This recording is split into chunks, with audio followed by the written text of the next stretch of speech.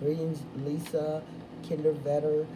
This is in regards to discussion board 7 on international counseling. My name is Drusiata Carmouche. I appreciate your post and the insight that you brought with it.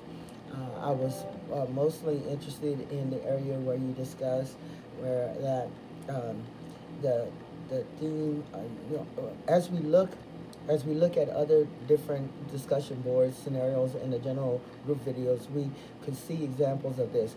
But what is not universal is how a culture deals with them. With them, some like Asians prefer to handle problems themselves, and like Latin Americans deal can often they often need the whole family involved. African Americans value the involvement of their community in dealing with issues.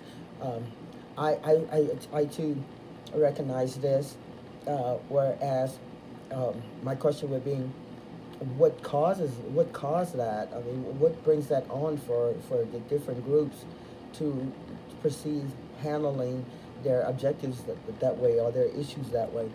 Um, I I found that a lot of times when different cultures, like to direct their focus on like whatever they're going through, in areas of how it's handled, that is that is on their own perspective.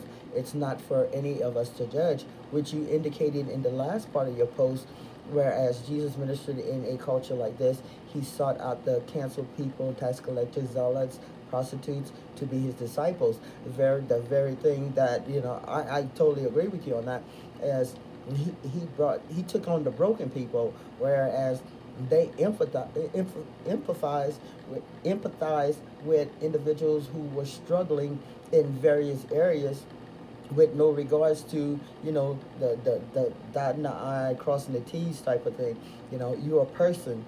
I've been there. I understand what you're going through type of thing. Which I'm totally I'm glad that you put that in there.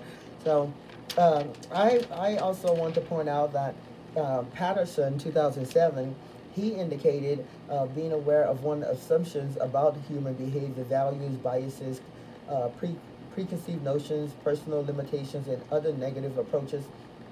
The activity attempting to understand the worldview of one's own culture, different different clients without negative judgment, developing and practicing appropriate, relevant, and sensitive intervention strategies and skills in working with culturally different clients. Uh, that I believe is kind of like wrapping your posts all in one, with what he pointed out. And I truly appreciate, please forgive me, I am short-winded. I truly appreciated your post, and thank you for sharing. God bless you, and may your journey be successful.